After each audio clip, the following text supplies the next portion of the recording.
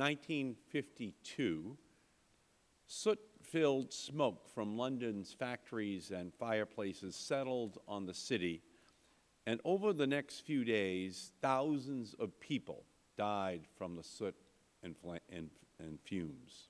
For years, the iconic image of Los Angeles was not the Hollywood sign. It was an obscured skyline.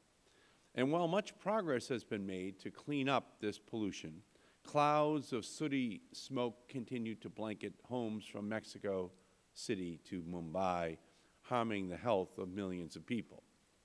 Soot is the visible portion of carbon pollution from smokestacks and tailpipes, burning fields and forests. It sticks to our lungs. It causes asthma and heart disease. It is what gives smoke its ominous color. And as the saying goes, where there is smoke, there is fire. In this case, the fire is increased global warming.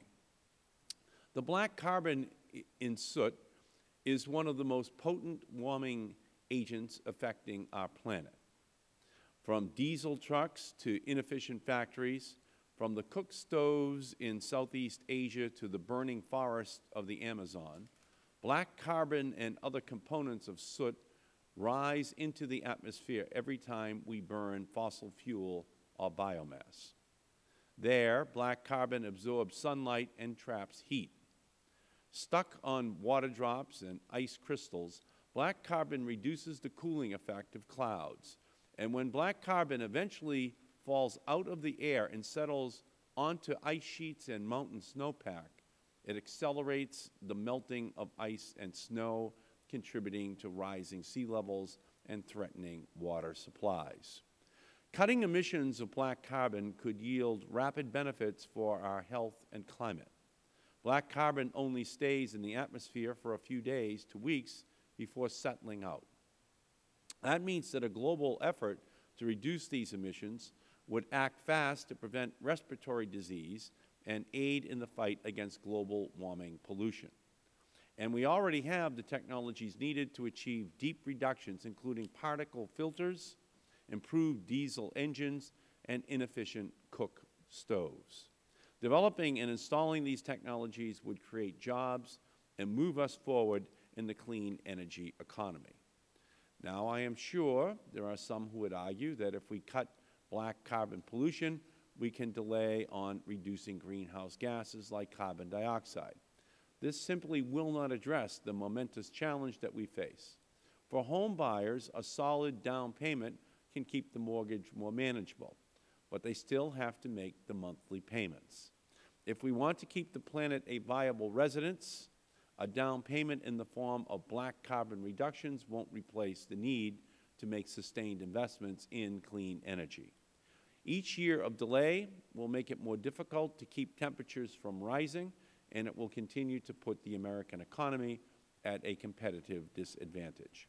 We recently took steps to cut black carbon and greenhouse gas pollution.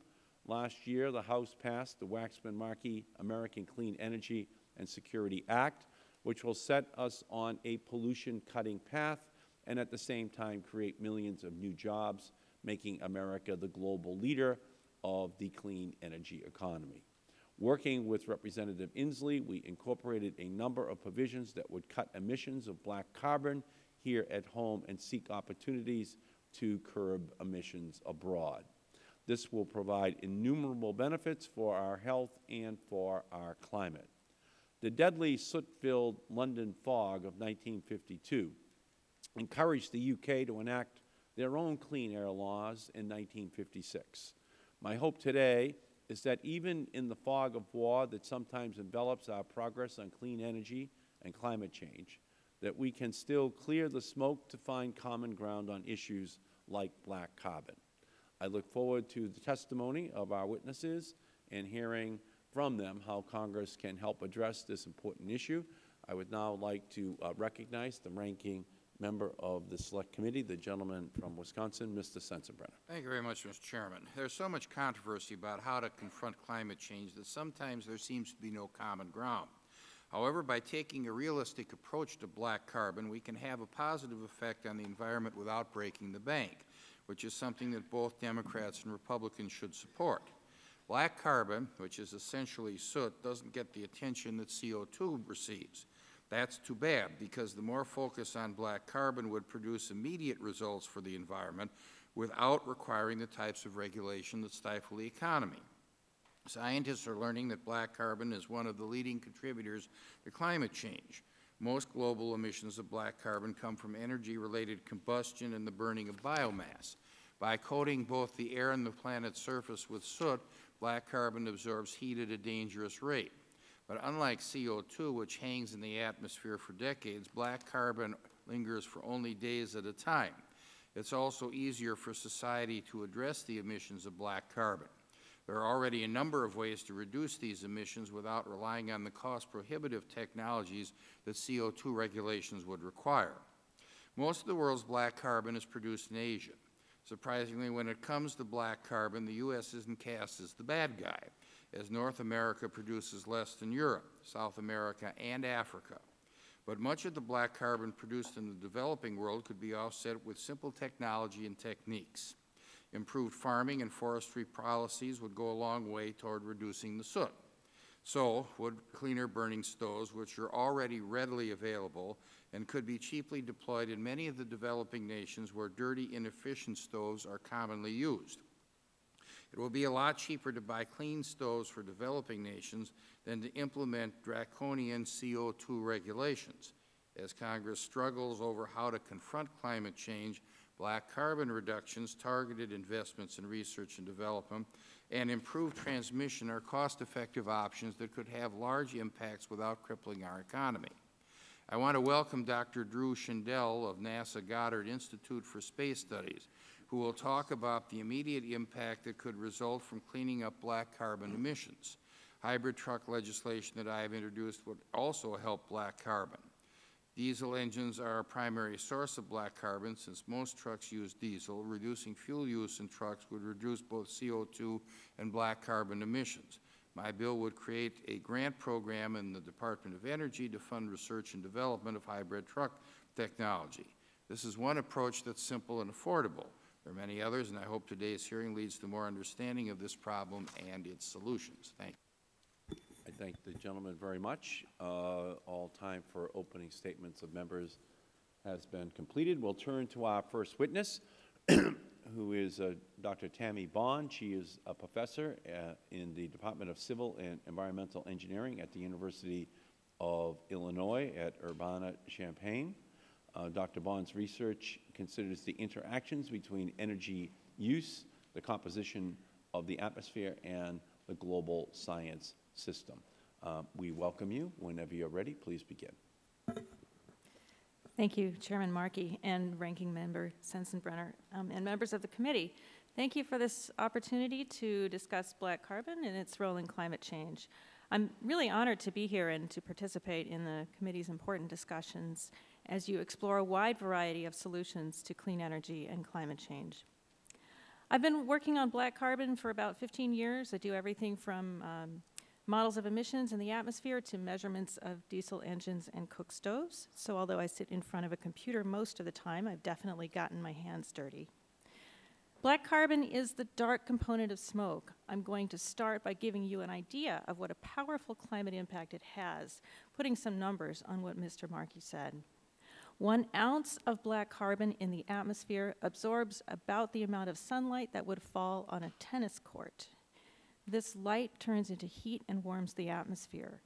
1 pound of black carbon absorbs about 650 times as much energy during its short lifetime as 1 pound of emitted CO2 does during 100 years. An old diesel truck, not our current regulations, but an old diesel truck driving for 20 miles would emit about 1/3 of an ounce of black carbon. That's about the weight of 2 nickels. That would heat the atmosphere during its short lifetime as much as adding a home furnace to it. Now, after a week, that heating is gone because the particles fall out of the atmosphere. If they fall on snow, they can warm it and melt it. Over that same 20 miles, the same truck will emit about 70 pounds of CO2, and that would add 5 times the warming of the black carbon, but spread over 100 years. So there are Two major effects, one short, one long. Estimates of black carbon forcing or the atmospheric warming today are between 20% and 60% of carbon dioxides. We have high confidence that atmosphere and snow forcing by black carbon and its interaction with sunlight leads to warming and is significant in comparison with greenhouse gases. One of the uncertainties, however, is how those same emissions change clouds. I'd like to add an analogy to that of Mr. Markey. Reducing black carbon emissions is a short-term solution to climate change. It's a bit like applying an emergency brake to a car that's out of control. You slow the vehicle quickly, get a little time to think, but your vehicle will still run away if you don't take your foot off the gas pedal, if CO2 emissions are maintained. The estimated emission rate of black carbon is about 8.3 million tons per year. Total emissions from the United States are about 460,000 tons. That's about 5.5% of the global total. Of this total, that is the global total, diesel engines provide about a quarter. Solid fuels like wood and coal burned for home cooking and heating are also about a quarter. Small industries are about 10%, and open forest and grassland burning is the remaining 40%. There are uncertainties in global emissions. The totals are probably underestimated, especially in developing countries. However, we are confident that the sources I mentioned are very large contributors to global black carbon. It's important to note that there are international initiatives working on both diesel engines and cook stoves. This doesn't mean that they have all the resources they need. I've given you a very simple picture, however. Sources that emit black carbon also emit several other pollutants, cooling particles that reflect light away from the Earth, and gases that warm the Earth by changing ozone and methane. You can think of each source like a bathroom faucet. The mixed water can be very warm if you turn on the black carbon or the gases, very cold if you turn on the cooling particles, and the net result depends on the balance. So sources with high emissions of warming pollutants are the most promising targets for reducing warming. Of the sources I listed above, diesel engines are the richest in warming pollutants by far, followed by residential cooking and heating, industrial sources, and last open burning of biomass. Since the late 1800s, emissions in the United States have gradually transitioned from residential wood and coal to industry to diesel engines. This development track is common through much of the world. In countries at low levels of development, black carbon emissions come mainly from solid fuels for heating and cooking. In developed regions like the United States and Europe, the main sources are diesel engines. There are three big drivers of cleaning up black carbon. First, technology. Our very first success was in the use of pulverized coal boilers to increase coal use and yet reduce black carbon emissions at the same time. Second, clean fuels. Introduction of natural gas, electricity, and liquefied petroleum gas has played a large role in cleaning up residential emissions. That's just one example. And finally, regulation and government participation in technology development, such as the initiative that Mr. Sensenbrenner mentioned. These have driven advanced technologies and retrofit programs for diesel, for example. Now, to confirm that reducing sources rich in black carbon will benefit... If you could just summarize, please. I'm on my last paragraph. To confirm that reducing sources rich in black carbon will benefit climate, we have to estimate the net effect of cleaning up individual emission sources, our best estimate of cloud response to particle emissions, which is very important. I and 3 other scientists are leading a group of about 30 co-authors in a study to assess those questions, and we expect to have a product in June. I don't think that all the questions about black carbon will be solved by June, but that report should be able to tell us which actions can be taken soon and what targeted research is needed to evaluate actions in the near future. Thank you. Thank you, Dr. Bond, very much. Our second witness is Dr. V. Ramanathan. He is a distinguished professor of atmospheric sciences at the Scripps Institution of Oceanography at the University of California, San Diego, and the Director of the Center for Atmospheric Sciences. He is the chair of the National Academy of Sciences panel that provides strategic advice to the U.S. Climate Change Science Program. We welcome you, sir. Whenever you're ready, please begin. Chairman Markey, Ranking Member Sensenbrenner, and other honorable members of the committee, I'm truly honored by this opportunity. My own work involves deploying unmanned aircraft. Is your microphone on down there? Can you hear me now? Yes, yes. Can I start over or get 20 seconds? Oh, all right. My own work is using autonomous unmanned aircraft vehicles to measure this absorption of sunlight by black carbon directly. We also use instrumented aircraft like the Gulf aircraft, and we have followed black carbon transport all the way from China across the Pacific Ocean into the US, so these things travel long distances. We also have stations in the Himalayas and in the Sierras to see how the black carbon settling on the snow darkens the snow and causes the melting. And we have measurements for all of this phenomenon. And the first thing we have to recognize, first of all, I completely agree with the opening statements by both the chairman and the ranking member. The BC impact, we have to recognize impacts at local, to the air pollution and health, regional scales, and I'll talk about that, and global scales in terms of global warming. The regional scale is black carbon influences cloud formation and heats the air around it, disrupts rainfall patterns such as the monsoon in India, and the deposition of black carbon on bright snow surfaces darkens ice and snow. And this, along with the warming of the air by BC, contributes to the warming of the Arctic. My colleague, Dr. Shindell, will talk about that, as well as the elevated regions of the Himalayan Tibetan glaciers and snowpacks. Thus, black carbon is directly linked with the water budget of the planet. Reverting to the global warming effect of BC, current estimates show contribution of BC black carbon to heat addition of the planet is as much as 20% to 60% of that due to carbon dioxide. The 60% value is my estimate with Professor Carmichael, in which we constrained it with the global network of instruments and aircraft data. As has been mentioned, BC is an important fast action tool in mitigating long-term warming due to greenhouse gases. To give an example, reducing black carbon emissions by 50% today will lead to a 50% reduction in the heat trapped by them within few months. So thus policymakers will witness the success of their actions during their tenure. I think there'll also be great opportunity to test climate scientist theories and models. And it's instructive to compare the potential of BC as a mitigation tool with that of CO2 reduction.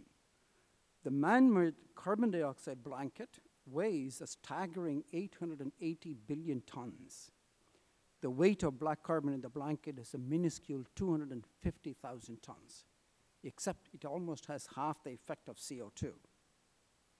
However, we have to point out CO2 reductions are required to avert large warming. For example, we are currently adding about 35 gigatons every year, and it's growing at a rate of 2 to 3%.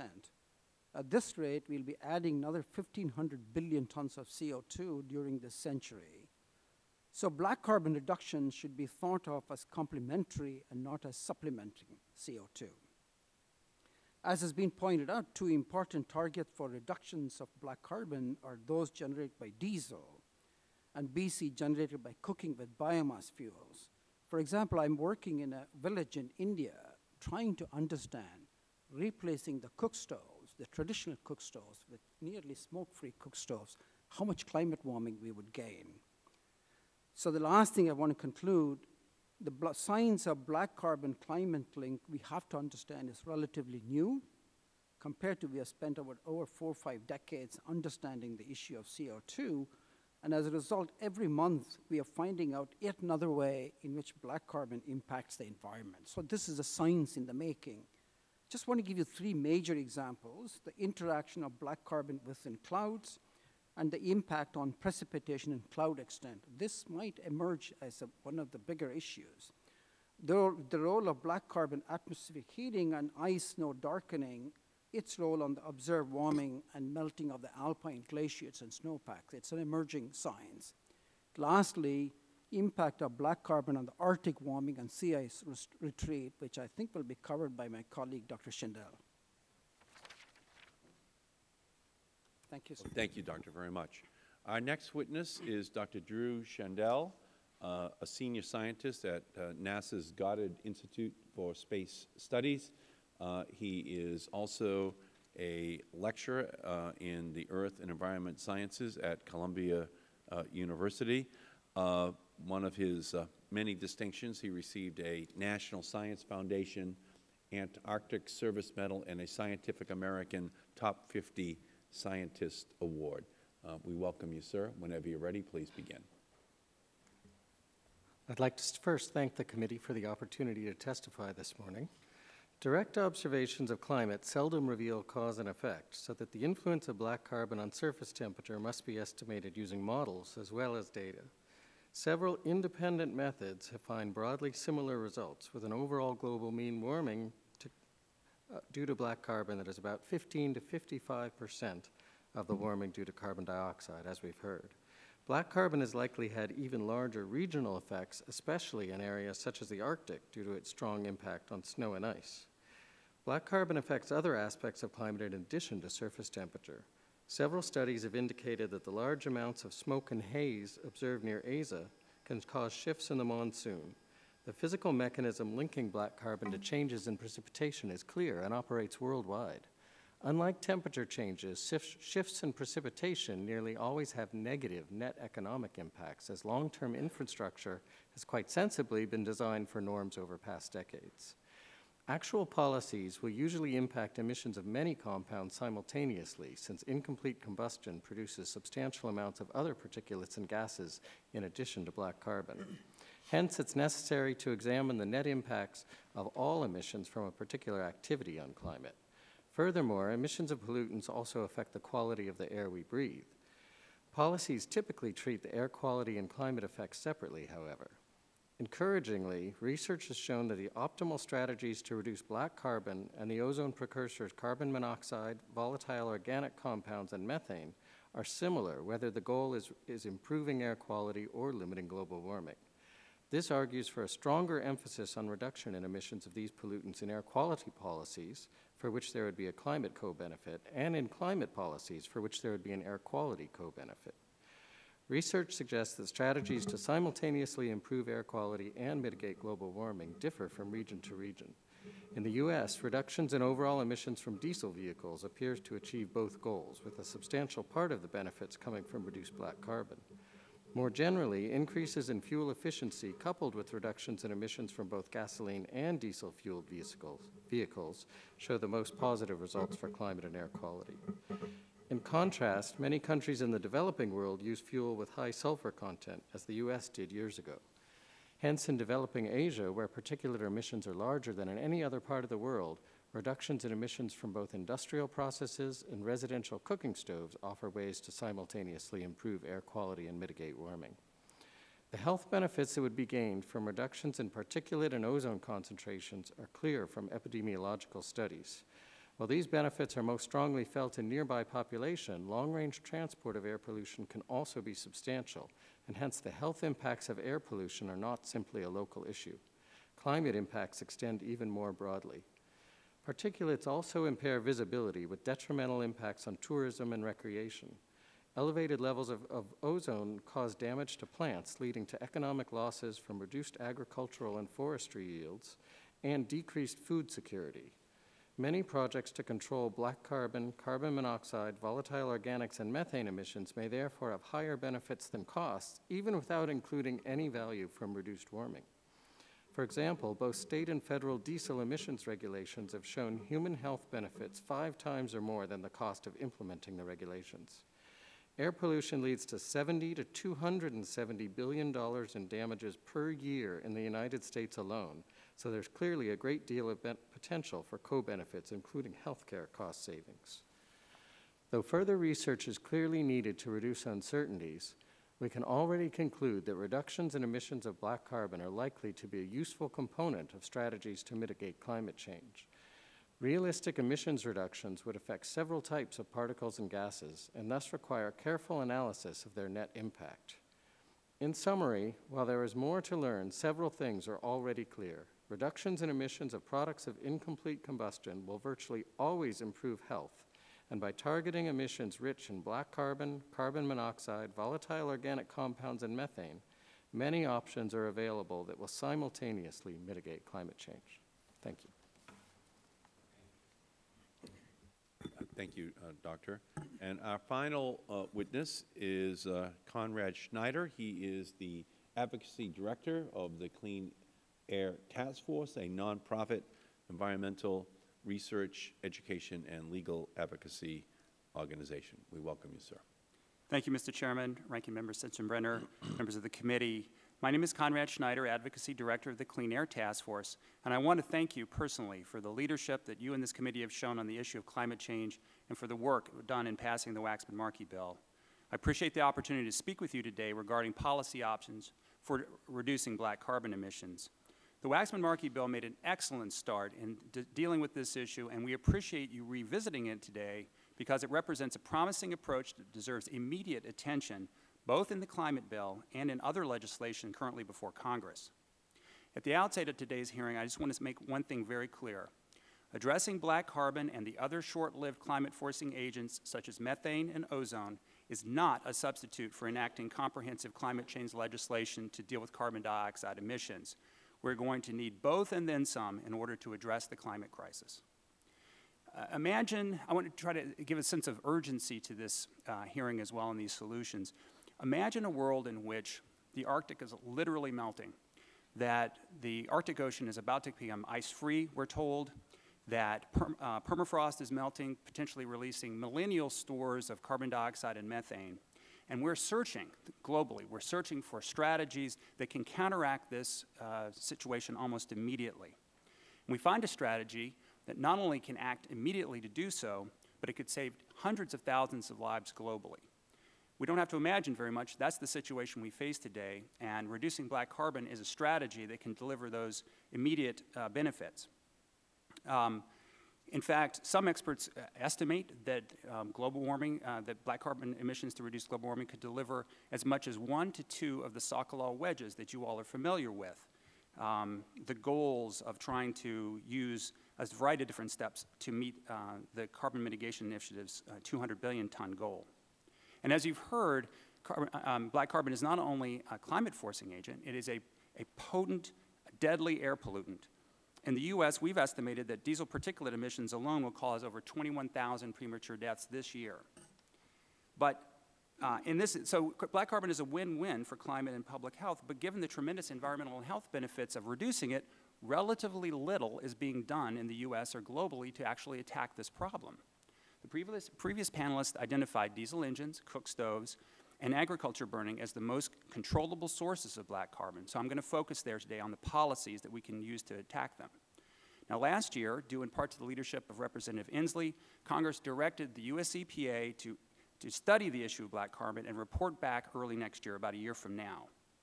It's supposed to inventory the sources, assess the potential metrics, and identify the most cost-effective approaches for reductions. Now, at one level, the solutions for these source categories are pretty simple. For diesel engines, there are filters available today that can trap up to 90% of this pollution. For cook stoves, the key is replacing existing smoking cook stoves with more efficient cook stoves. And for agriculture burning, it involves shifting the burning away from the spring season and using pyrolysis to turn waste into biochar that sequesters carbon and increases agricultural productivity. However, all of this is easier said than done. There are over 11 million diesel engines in use today without filters, tens of millions globally. Half the people on Earth use inefficient cook stoves, and unnecessary agriculture burning persists in many places. For diesels, the needed policies boil down to 2 things, and the kind of things that you don't want to hear necessarily: mandates and money. The US and the EU have adopted new engine standards that are going to reduce this emissions by 90%, but it'll take decades before they're fully effective. In the meantime, we really need to focus on retrofitting the existing diesel fleet with these filters. Now, the Waxman-Markey bill directed EPA to exercise its existing authority over black carbon, and the lion's share, as you've heard in the United States, comes from diesels. But unfortunately, the EPA under the Clean Air Act has the authority to regulate only 1 million out of those 11 million diesel engines. An analysis by M.J. Bradley Associates estimated that targeting just that million could achieve the climate benefits of removing 21 million cars from the road and would save approximately 7,500 lives, yet EPA has failed to act. On the money side, the Kerry-Boxer bill that passed the Senate committee devoted a portion of that bill's allowance allocation proceeds to fund the Diesel Emission Reduction Act, DERA.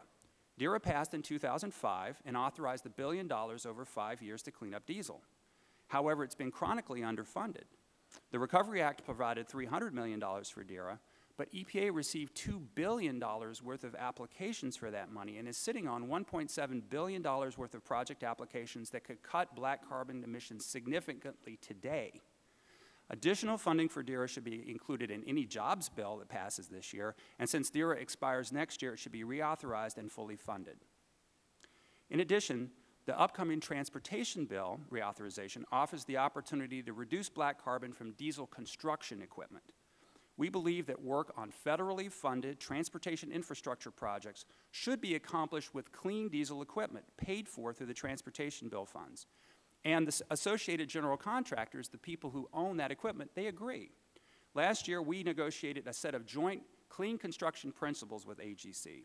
Now, Representative Hall of this committee, with the support of several members here, is championing the effort to see that those principles are included in the transportation bill.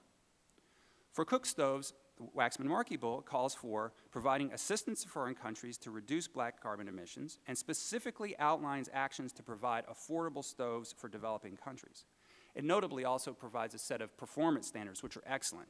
However, the bill did not allocate any allowances or auction proceeds to fund the program. The U.S. should lead in the creation of jointly funded international programs to develop regionally appropriate strategies to deploy these stoves. But they face many other challenges as well, including cultural acceptance of the stoves, the need for on-site verification of mitigation, and cheaper stoves that can be deployed at scale. And lastly, stemming agricultural fires in the spring, when Arctic ice and snow is most affected by the deposition of black carbon, requires overcoming cultural resistance to long-held agriculture practices. Black carbon emissions from spring agriculture burning in the northern latitudes are highest in Eurasia and North America in the grain belt. Black carbon emissions can transport directly from there into the Arctic, darkening the surfaces there and accelerating melting. So these fires present a clear target for mitigation. So in conclusion, policies targeting black carbon emissions offer a viable climate strategy that can be implemented without delay, that will deliver immediate climate benefits using technology that is available today, and moreover, they can deliver important public health protections from one of the most potent and widespread air pollution-related public health threats. Winning these policies will not be easy, but their significant benefits make them extremely cost beneficial, and they may constitute our best hedge against near-term climate impacts. Thank you.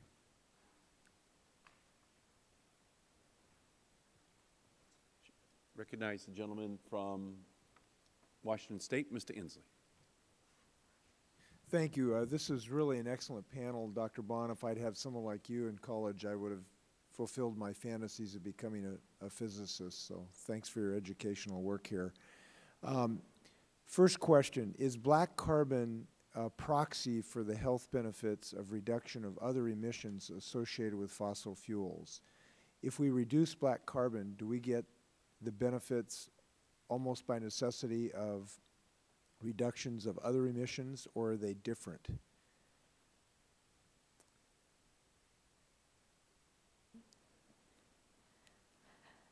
There's a lot of similarity and there are some differences.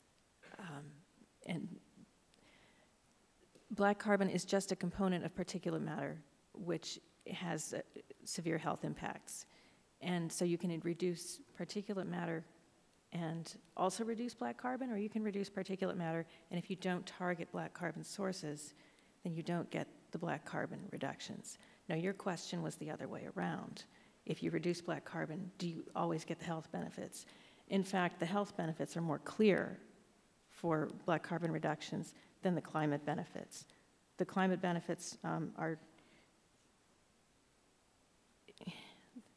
they have some uncertainty. There are sources for which we are confident in the climate benefit, but the health benefits are always existing. So let me ask a little different question. If we made an investment in our diesel transportation fleet of X dollars right now, and our interest was on the health impacts, would the best investment to be, at least in the short term, the filtration systems to capture black carbon and then get health benefits associated with that, or would there be a better investment for better health impacts? Dr. Schneider? I'll try to take that one. The Clean Air Task Force has analyzed the benefits of looking at power plant pollution cleanup, diesel pollution cleanup, car pollution cleanup from both a health perspective and from a climate perspective. And if you factor in, if you take into combination both the health and the climate benefits, there is no better investment than in a particle filtration system. Particles are the most deadly air pollutant. Black carbon may deliver the fastest climate benefits. So to take into, and then you have a technology that can deliver a 90% reduction in the particulate / black carbon, you've got a real winner for a technology.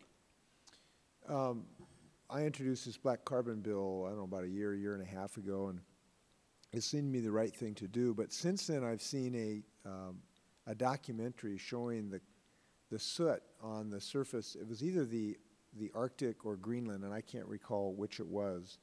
But it showed these depressions. The whole sheet of ice I saw had these depressions, and at the bottom of the depression, there'd be this patch of black soot, and I mean black soot against the white ice. And I mean, it looked like the entire cap was covered with this stuff, at least at the bottom of each one of these little melt pools.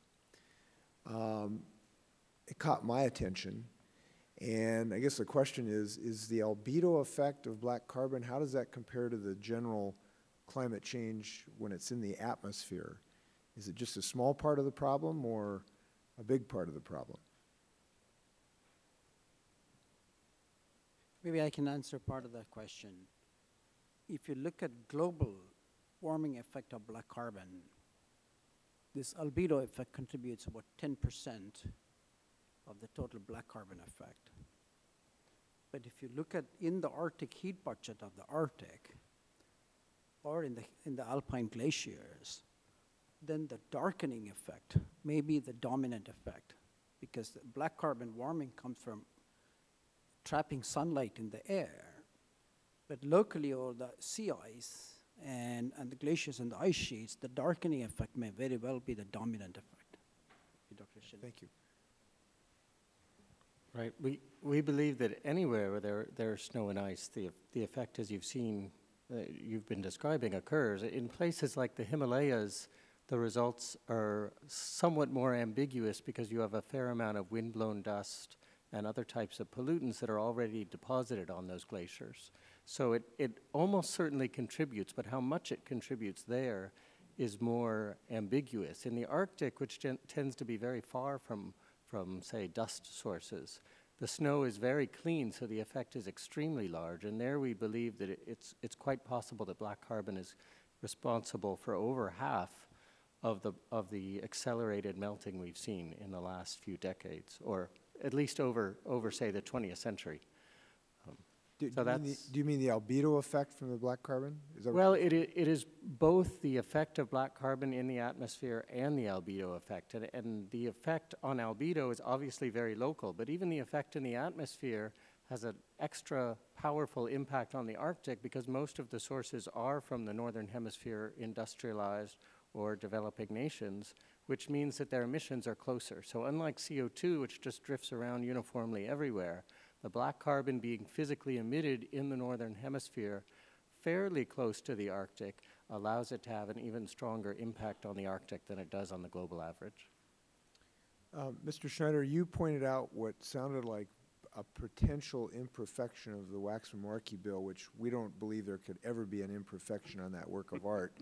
But you did make reference to, I thought that the provision that would implement a regulation on black carbon would apply only to 1 million of the 11 million units. Could you explain that? I will, and thank you very much. And let me just offer another opportunity to thank and commend the committee and the people who worked so hard on that bill. And I appreciate you all revisiting the issue today, hopefully to maybe strengthen the black carbon provisions, which are already the best in any bill.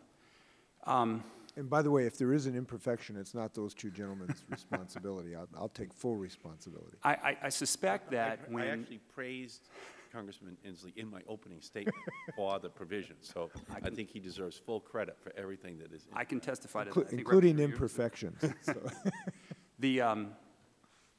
The bill basically directs EPA to exercise its existing authority over all sources of black carbon. The largest, nearly 60% of that, is in the U.S. being diesel. So it's sort of directing EPA to deal with diesels.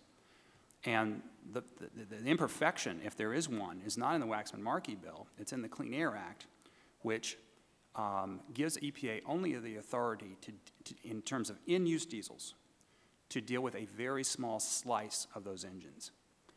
The only provision in the Clean Air Act that allows that is one called, or it's a rebuild provision.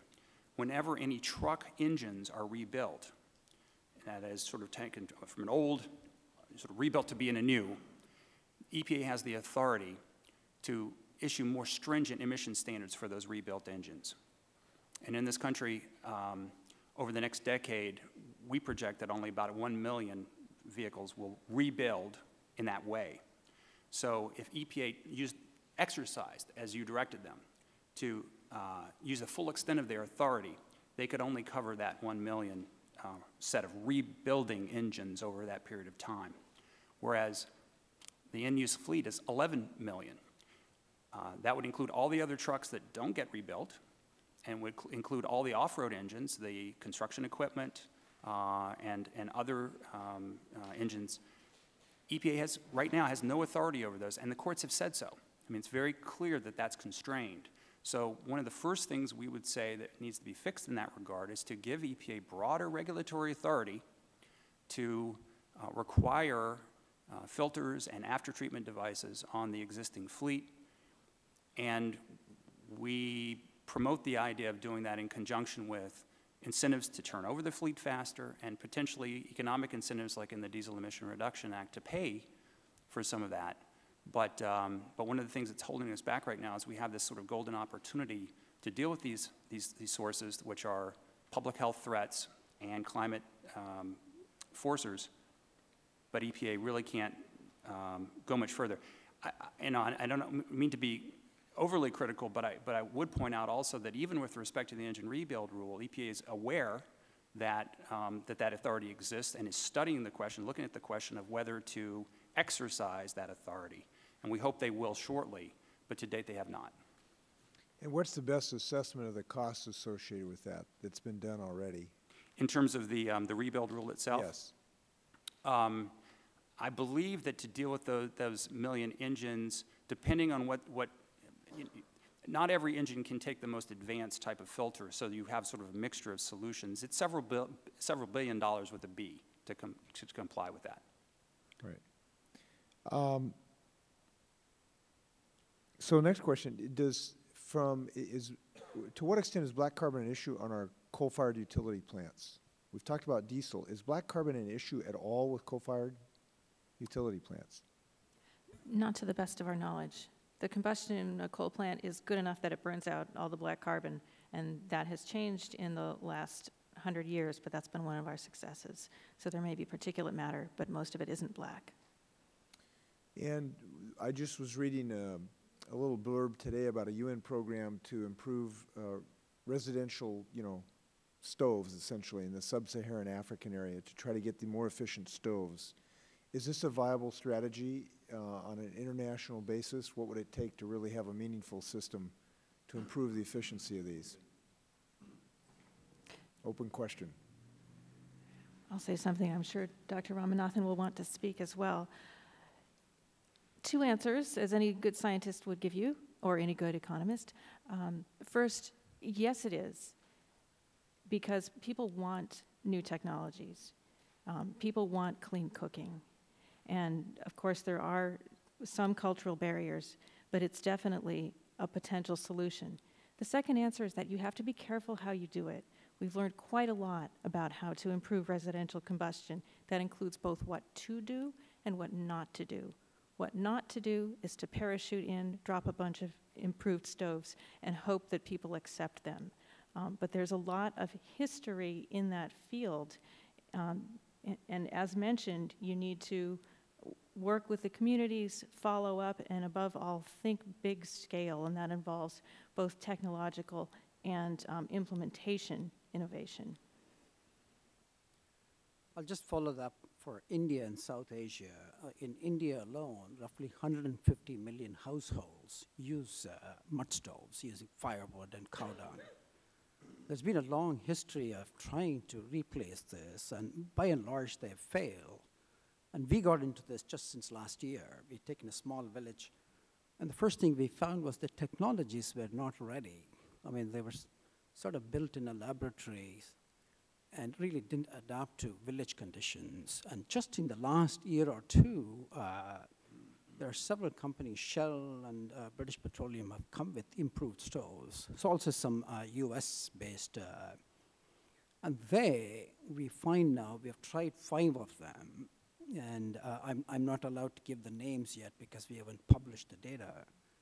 At least one of them seems to do the job. The women are happy with it.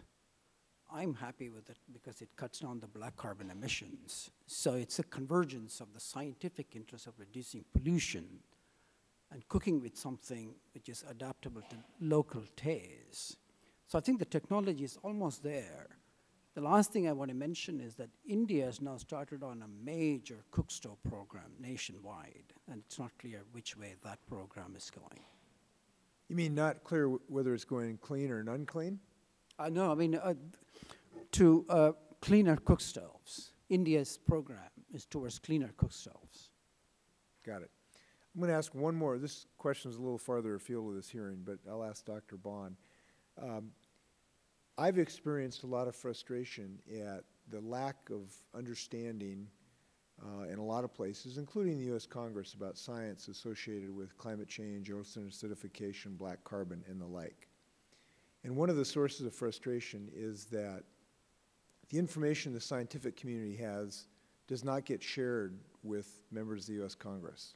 They just don't have an appreciation for one reason or another because they haven't heard from scientists enough, frankly. I'm surprised that, you know, we have people walking around here today in the U.S. Capitol who are aggrieved. They're petitioning their government for redress of grievances in a certain sort of direction. But I haven't seen scientists up here demanding action from the U.S. Congress, except in the most restrained, polite, academic, almost silent ways. If I was a scientist and I knew what, frankly, a lot of scientists know in this country is going on out there in the planet, in the climatic systems, and in the oceans, I'd be in somebody's grill about that, telling them that we need action. And yet you just don't see that from the scientific community, with very few exceptions. We got a letter from, I think, 250 scientists last week, I read, saying, wake up and smell the roses. This problem is still there, even though there were some nasty emails out of England. But that's about it. A letter, not a personal laying down on the tracks. Why doesn't that happen? Should it happen? And how do we engage the scientific community to be more sharing of the information they have when it needs to be shared? I'm focusing on you, Dr. Bond, because you're an educator and you're responsible for the future crop of scientists that we're going to depend upon. Thank you, Mr. Inslee. I think it was just Monday when I told my air quality modeling class that some of them should run for office. Mm-hmm. So I hope that helps. That's help. That'd be great, just not against me. Just you're well established enough. I think I voted for you when I was at University of Washington. Well, I appreciate that. At any rate, this is a difficult question, and it has to do with the nature of scientists and how they approach science. If you have an action outcome, one is almost afraid that you'll affect the science because you're supposed to look at it dispassionately. And so how we conduct our business 99.9% of the time, we must step back from what we want the outcome to be. We're not allowed to want an outcome. And perhaps that leads to a disconnect between us and the people like you and like the rest of the committee who are able to put that science into action so wonderfully, to think of so many measures, as Mr. Schneider outlined, to implement action in society. I don't have a good answer for you. I can't advise the scientific community to become more passionate because they want to be very careful, and that's a very important component of the scientific method. But I can say that if you perhaps had discussions like this one, or even more informal discussions in which there was mixing between a committee like yourself and a group of scientists, that the communication might flow a little more easily. Well, I just take this one opportunity to encourage the scientific community to figure out a way to be dispassionate objectively, but passionate about sharing the information they do have with the people who can give effect to those policies. And I think that's possible in the human intellect to do both of those things. And if we don't have the scientific community doing that right now, we're not going to solve this problem because people frankly won't know about it. And this is great to have our committee doing this, but if we don't have scientists getting people and shaking them by the collars to get them to understand how significant this problem is, people are sleepwalking over a cliff. And frankly, the scientific community are the people vested with the intellect and knowledge who have the ability to get people to wake up. So I'm just pleading with you as members of the scientific community to try to engage your members and colleagues in an effort to educate the U.S. Congress, because I think the moment demands it, and we don't have a lot of time. Thank you. Great. Thank the gentleman very much. Let me ask this question. The temperatures in Alaska have warmed 6 degrees Fahrenheit since 1950. Could any of you comment on the role that black carbon has played in terms of the changes that are occurring in Alaska or in the Arctic? Well, that's something that, as I mentioned in my statement, cause and effect is very difficult to understand simply from observations because you only have one way that the real world happened to behave. So what's been happening that's distinct since the 50s is that while concentrations of CO2 have been rising steadily, concentrations of different types of particulate have been changing with time. After the Clean Air Act, some have gone down, and in different locations. And so we can identify the pattern and try to attribute cause and effect to those. And the difficulty there is that the effect of sulfate, which is something we've controlled well because of acid rain, looks very similar to the pattern of black carbon. So what we can see is that in these kind of studies, more than half of the rapid warming in the Arctic is attributable to particulate, but some of that is due to reduction in sulfate and some due to increases in black carbon, both of which have been taking place largely in the last 30 years. So it's very hard to really separate the two. Probably a third to a half or a slightly more is the best number. Dr. Ramanathan? It's, I think just to echo what was said, we've been doing this air pollution reduction almost to speed up the warming. You know, we talked about the smoke in the blanket. The sulfates and other aerosols act like mirrors on the blanket, reflecting sunlight and shielding this greenhouse warming. So since 1975, we have decreased the sulfate pollution quite a bit, almost 25% globally. But just in the Arctic nations, the reduction in the North America and Europe is almost 50%. So the unmasking of the warming is definitely contributing to the Arctic warming. And the second thing which is happening contributing to the warming is the fossil fuel black carbon has increased. Not all black carbon is same. You know, the biomass black carbon cools a lot less compared to fossil fuel black carbon. So there are three things which are happening at the same time to contribute to the Arctic and the Alaskan warming. One is the increase in the greenhouse gases, reduction in sulfur pollution and unmasking the warming, and the third is increase in the fossil fuel black carbon. So what fraction that is, I have to leave it to a modeling scientist like Dr. Shindell.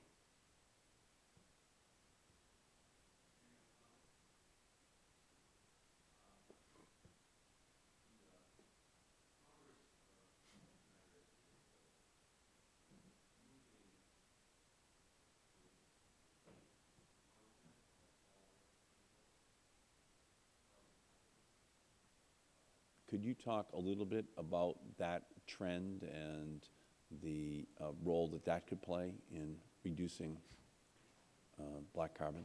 Sure. First of all, a lot of the discussion in this country around electric vehicles and plug hybrids is in the light-duty sector. We don't have a lot of diesel vehicles in the light-duty sector here as in other countries, and particularly EU. A conversion of the light-duty fleet to more electric vehicles and more plug hybrids is critical with respect to the reduction of greenhouse gases, but probably won't make much of a difference with respect to black carbon reductions. Representative Sensenbrenner has a bill that passed the House that talks about hybridizing more heavy-duty vehicles, and that's a strategy that over a long period of time, if it was able to be successful and all the R&D and so forth worked, could have a benefit. But the technology immediately that could be implemented on heavy-duty diesels, where most of the black carbon is coming from in this country, really is the installation of the filters that I described. So these are all complementary strategies, and it's important to look at which sector and what problem you're trying to address. But I think primarily the electrics and plug hybrids would be addressing greenhouse gases from the light-duty automotive sector.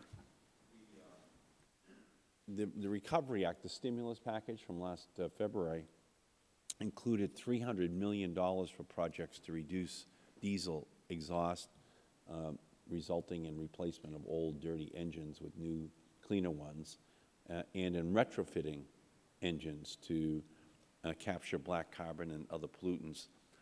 There is still more to do. Could you outline the remaining needs in the United States and what we can do to reduce black carbon quickly and effectively? Well, first of all, let me commend everyone who supported those provisions in the Recovery Act.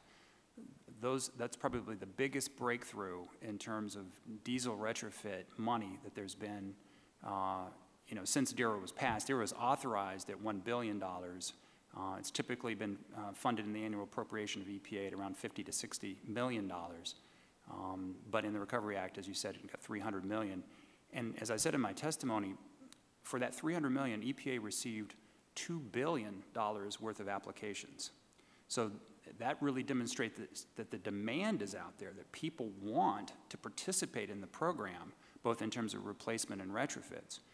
EPA is sitting on about $1.7 billion worth of applications, and their internal review suggests that about 1 billion of those are very high quality.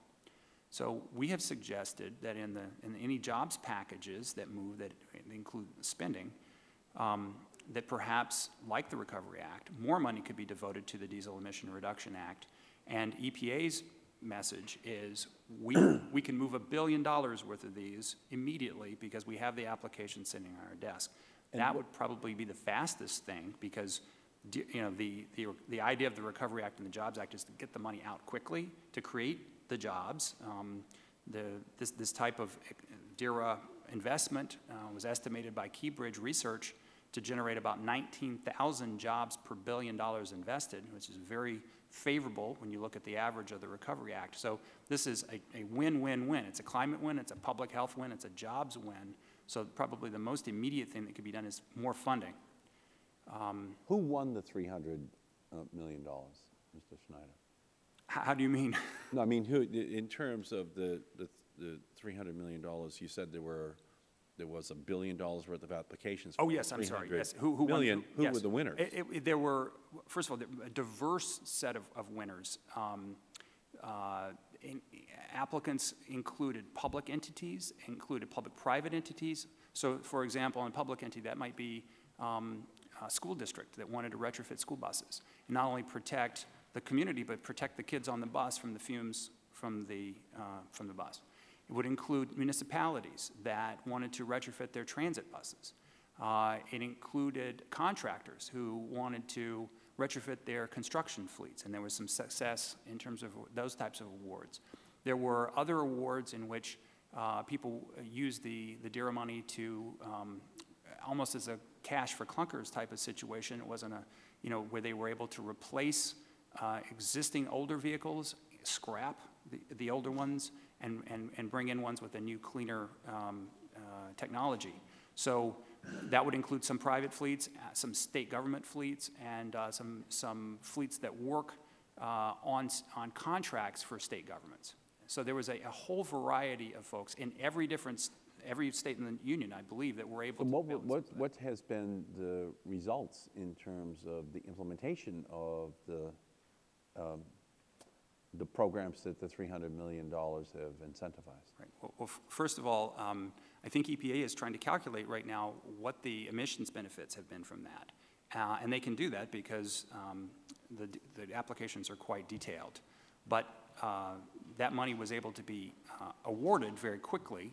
It's a reimbursement program, so it's taken a little time to get the money out, but the orders came in and those fleets were transformed. I think that's the good news, is that many of those fleets were able to take advantage of that, and there have been announcements around the country where kids are riding cleaner buses to school, people are riding cleaner transit buses to work. Ferries have been retrofit so that when they pull into their dock, the black smoke doesn't infiltrate the shore. All of those things have been accomplished through the Recovery Act. So I should ask the EPA then to give me their They're working on an assessment of that right now. In terms of how successful the $300 million has been. You said that for $1 billion it would create how many thousands of jobs? 19,000. So theoretically then 6,000 jobs were created with the $300 million? Correct. Okay, so I think it's important for us to get the information on that as well, because as you said, it's win-win and win. Thank you.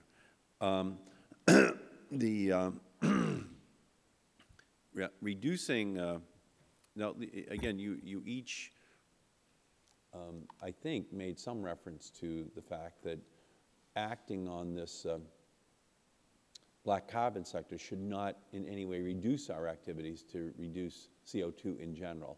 So can each one of you for 30 seconds just, succinctly make your own point on that subject? Let me go to you, Dr. Bond. The fact that we should not reduce CO2 endeavors because of black carbon. That we should not reduce our efforts to reduce the CO2 because Correct. We're also working on the Correct. carbon issue. I think Mr. Schneider said it best. We need both and everything else that we can think of. Right now, we're in a position where we need to act quickly. We don't have the 50 years it will take to come up with new technologies to reduce atmospheric forcing. And so black carbon is a quick solution, but we will still be left with a bill after putting CO2 into the atmosphere. We can't afford to miss either opportunity. Dr. Ramanathan? It's important to recognize the black carbon reductions is not supplementing or preventing efforts to reduce CO2 simply because we are adding 35 billion tons of carbon dioxide every year. And it's increasing at the rate of 2 to 3%. If we don't do anything about CO2 emissions, the CO2 concentrations alone in this century can be double. And the warming from that added CO2 can exceed 2 degrees. So there's nothing BC reductions is going to stop this. The PC reduction is more a short-term gain to slow down the climate change. Ultimately, that climate change is from CO2, and we have to reduce it. Thank you. Thank you. Dr. Shindell? Well, in the 90s, the UK introduced a public health law that said that anybody emitting black smoke could be deemed a public nuisance, meaning legally actionable. And so this led to the City of London suing the London Underground over a power plant emitting black smoke, which they got out of by claiming it was brown. And I bring this up because the interesting thing about this, as well as being amusing, is this was the 1890s, not the 1990s. And we've known for a long time about the public health impacts.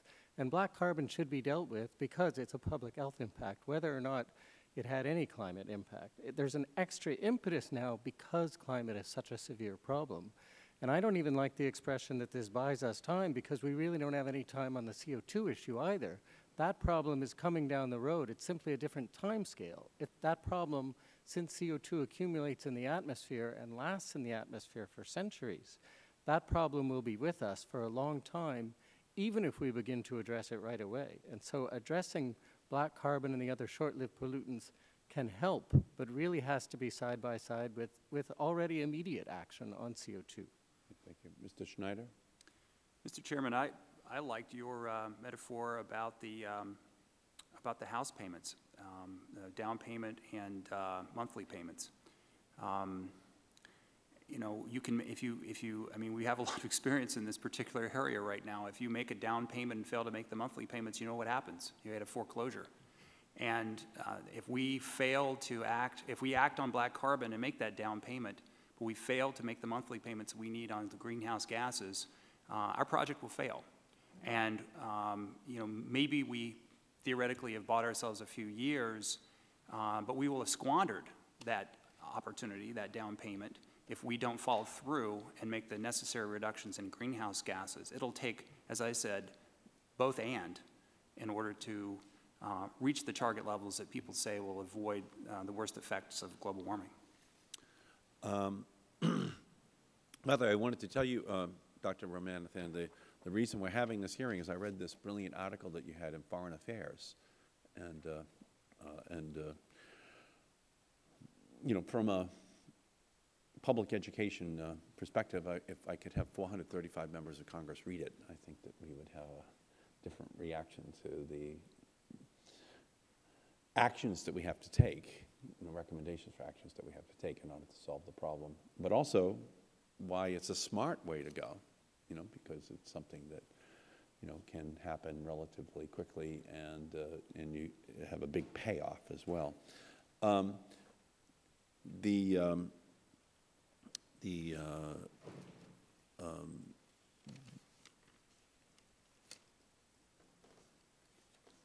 If I could go to India for a second, and maybe you could expand a little bit more, Dr. Ramanathan.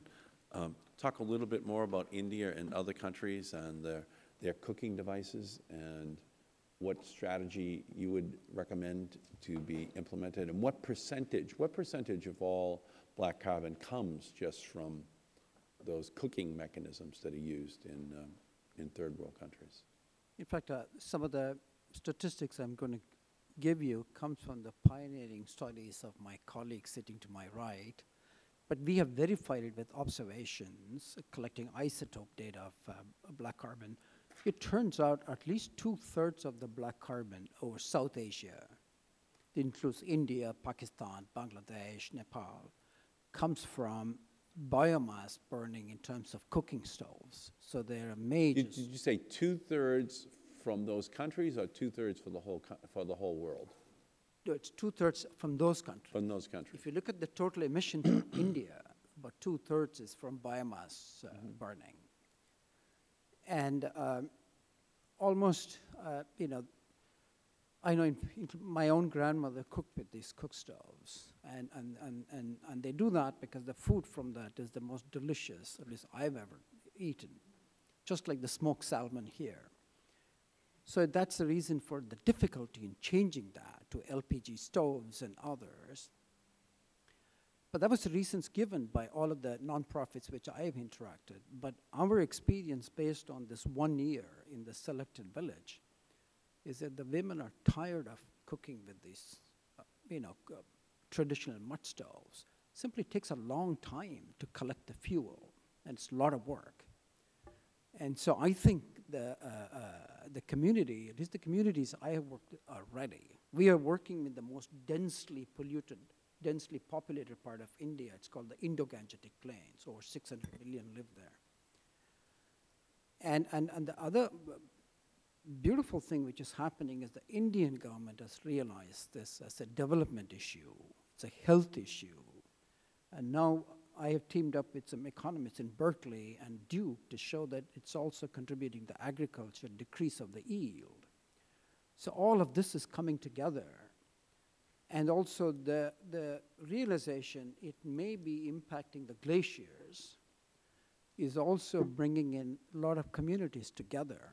So I think my personal feeling is the timing is really perfect for a major collaboration between U.S., bilateral collaboration between U.S. and India to take it to the next stage. Okay, and what is the next stage? How can Americans change Indian cooking habits?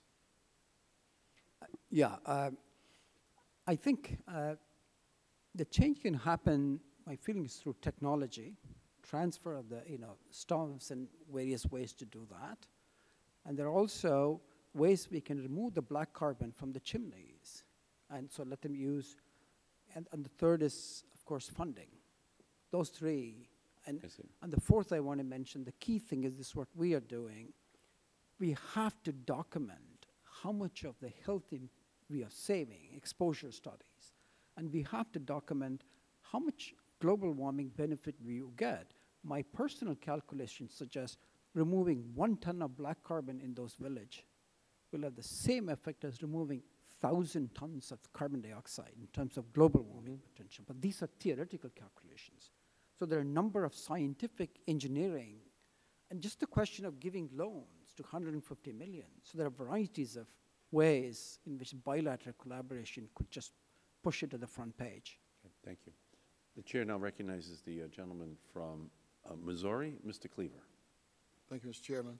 I apologize. I'm running between committees, and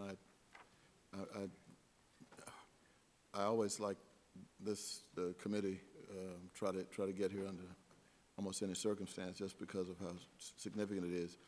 And I walked in on this conversation. My family is in Tanzania, Arusha, about 400 miles south of Nairobi, and at the foot of Mount Kilimanjaro. I stood out one evening with one of my relatives, and we looked up at the moon, and we could actually see the outline of craters. And I said to him, you are fortunate in many ways over the Western world because, there's no pollution. I think in Arusha, average income, $1,500 a year. There may be 10 cars. I mean, if I'm underestimating, let's say 100 cars on the high side, and yet I get on this committee and start learning about the soot that is there because my cousins cook outside. I mean, everybody is cooking outside. In fact, my cousin, believe it or not, in Africa is running a barbecue business. And so, people line up outside and nobody's thinking about what's going on. And but the concern I have is it's low-hanging fruit. We can probably eliminate that intrusion into the atmosphere of black carbon. But how do we do it? I mean, it's something that we know we can do if we can just change the culture and also provide some kind of way for cooking that does not pollute. But it's going to cost money. I think, and I'm thinking about my cousin, or any of my relatives, they would easily probably go to another form of cooking if they could afford it. And so in the absence of having the money, what do we do? I mean, is it something that the United States and And the polluters, the big polluters, India, China, Europe, is that our responsibility, and are there any suggestions? I'll go tell them. You tell me what to do. You tell me what to do, and I'll go tell them. I know the mayor. Anybody? First of all, this is a big problem, of course. This is about half the people in the world, and there are places to target first to move rapidly. One of those areas is a high population density where that kind of cooking leads to high concentrations and impacts on quite a lot of people. And so it's easier to deliver to those groups of people than it would be to deliver to your cousin who has a barbecue at the foot of Mount Kilimanjaro. Forgive me if I've gotten your geography a bit wrong. No, you're right. Now, Mr. Markey asked about the role of the United States, and there is some funding needed, but we are also in a really good position to develop enabling technologies. For example, we find that a better stove can be made not by making a great stove here and delivering it there, or by paying them to make a stove, but by developing capacity to build mass production for a combustion chamber so that people there can build their own stoves, but the critical piece is made possible. And so if you think of this as a large-scale problem and we have to solve every single household, it seems big and almost undoable. And I think the role of the United States can be in identifying targeted research and targeted studies and targeted development for those things that are keeping new, clean, better technologies from spreading. And I don't want to underestimate the role of clean fuels as well as clean technology. Clean fuels means not only modern fuels, but also methods for working on crop waste and creating pellets and that sort of thing. So I think we have the vision and we have the capability and we have the history of identifying those trigger points that make a big difference. May I add to that, Chairman? Doctor?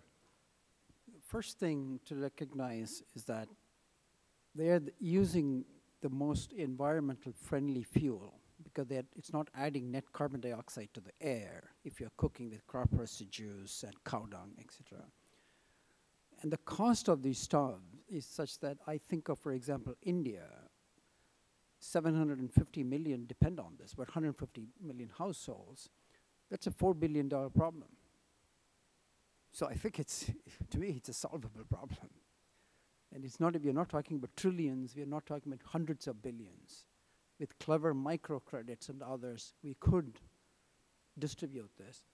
One thing I may want to talk to you about the brown clouds or the haze you saw covering Kilimanjaro, where in Africa, part of the source of this black carbon is savanna burning. Just what? Savanna burning. So that contributes quite a bit to the Africa-wide haze, plus the cooking. Both are sources. Now, let me follow up.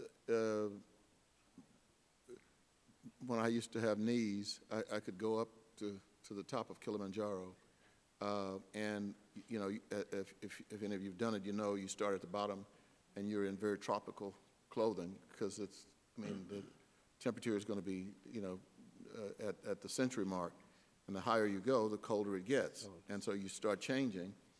By the time you get to the top, you're on snow, and so that was a while back. Now you get to the top, and you may see little sprinkles of snow.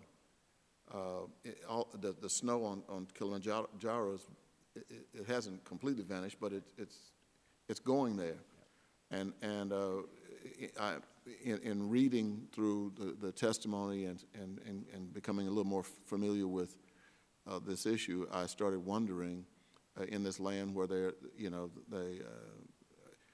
Kilimanjaro airport is not far from the mountain, and I'm starting to think, well, maybe more planes are landing in here. Maybe that's what's doing the damage because there's no industry. The industry there is the Western world stealing all the water to do plants so that we can have fresh plants and hotels every morning. But that's another whole issue. So I'm wondering if the haze is, if what causes that haze is the same thing that's causing the melting of the snow. I comment on that. First is, you have to understand, when you see the haze above your head, particularly if it's above a mile, it may have nothing to do with the local source. These things transport almost thousands of kilometers. For example, in the dry season between October to April, the entire Arabian Sea and the North Indian Ocean is filled with haze. It's transported both from the South Asian side and from Africa. So I would think, and we have seen elevated regions of the Himalayas covered with thick brown clouds. You know, we've been there, we have taken pictures with aircraft. So the issue of the whole Kilimanjaro, as you know, its retreat, originally it used to be thought was all due to global warming. Now some glaciologists have, you know, estimated at least half of that, a lot of it is coming from really what we call sublimation, just the air becoming dry and the snow evaporating. So there are multiple causes happening in Kilimanjaro. But I would point out, no one has taken a look at really what this black carbon is doing to that retreat. It's an area of new research to find out. But we know from satellite images, the soot plumes hover around the Kilimanjaro region. Dr. Shindell. Dr. Shindell, were you going to? Well, I was going to comment on the previous Yes. a little bit, which was, you know, if say the Waxman-Markey bill becomes law in this country, there will be a price on carbon like there is in much of the world. And I would think that it is not necessarily a useful thing to link funding that has been associated with the greenhouse gases that are controlled under the Kyoto Protocol, the clean development mechanism whereby the United States and other wealthy countries pay for reductions in other countries. I don't think it makes sense to link those with the short-term pollutants like black carbon, because as we've talked about, they operate on very different timescales. But analogous sources, for example, there was an editorial in the Wall Street Journal about a global methane fund, where the U.S. could help other countries to pay for reductions, or a global black carbon fund. I think all of these kind of ways that the United States can help the developing world to do things like, you know, intervene in residential cooking stoves are quite sensible. But I really think we need partners there. And I'm chair of a United Nations Environment Program assessment of the effects of black carbon and ozone on climate. And what we're really trying to do is bring in the developing world scientists. As Dr. Bond was mentioning, you know, there's capacity there too. And I think if those scientists are able to convince their countries that these things are really in their own best interest because they're damaging their ability to grow crops to feed their population, they're affecting their development goals by, you know, air pollution is one of the leading causes of adverse health impacts in the developing world. If it's in their own interest, and there's this additional kind of carrot of having funding from developing nations to help them do something about it, I think that's a combination that would actually help to get something done. Yeah, it's a major challenge because the people who live in this area,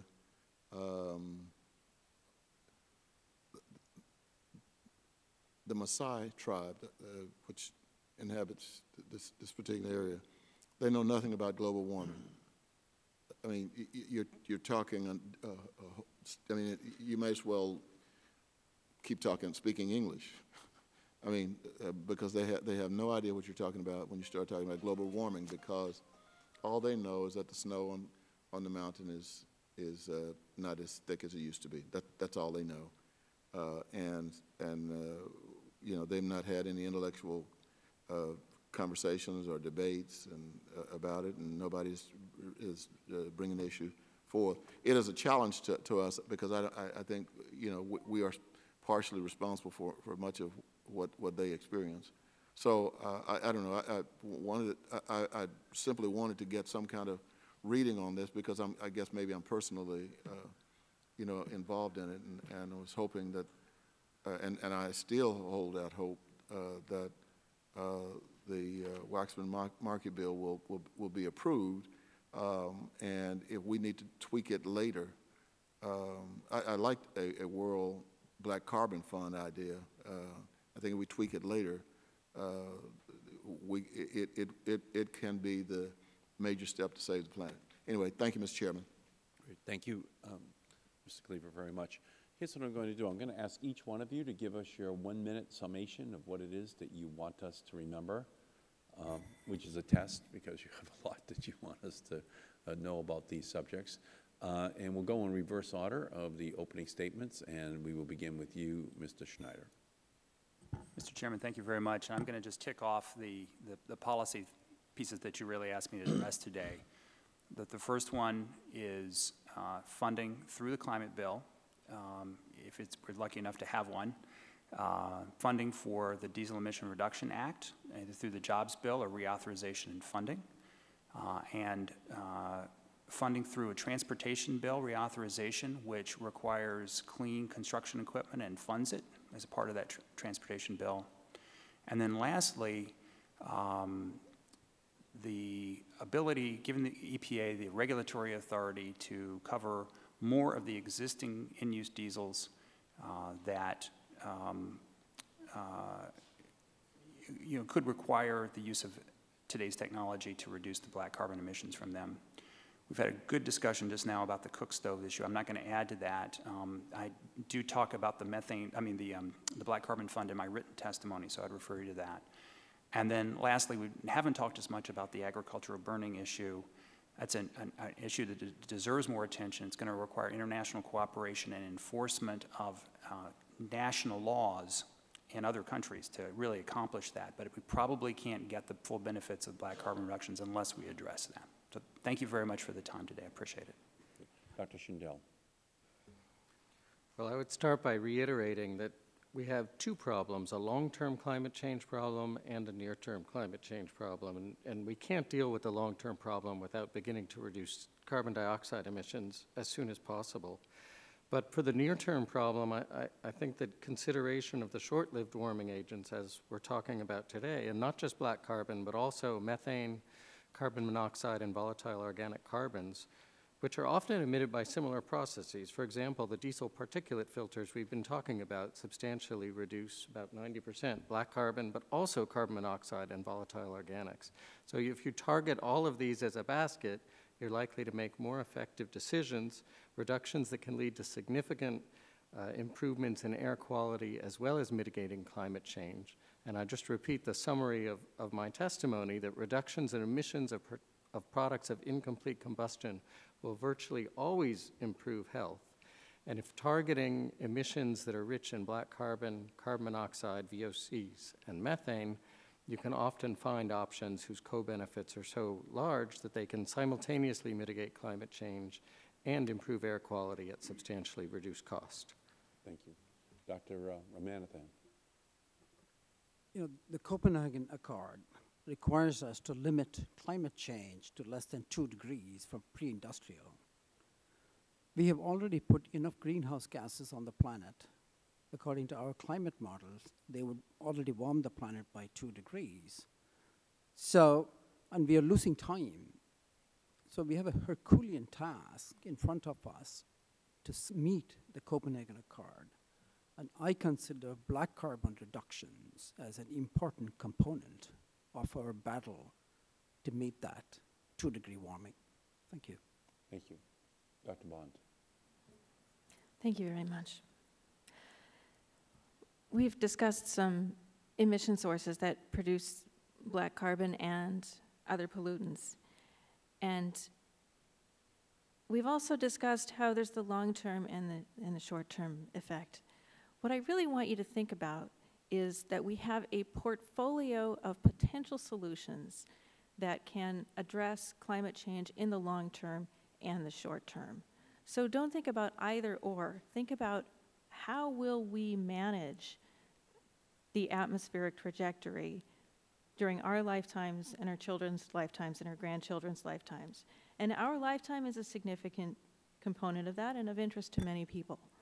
The United States has the opportunity to lead in both technology and in engagement internationally in this endeavor. There are ways to improve both climate and human welfare at the same time. I'll leave it there. We have a lot in front of us, but we have a lot of solutions, and I think we have a lot of opportunities. Thank you very much. And a lot of opportunities to create new jobs, a lot of opportunities to engage in technological transfer, a lot of incredibly great side benefits from working on this problem if we do so in a way that sees the opportunities as well. We thank all of you for your tremendous testimony and for your incredible work on this subject. That's what made it possible for us to have this hearing today. With that, this hearing is adjourned. Thank you.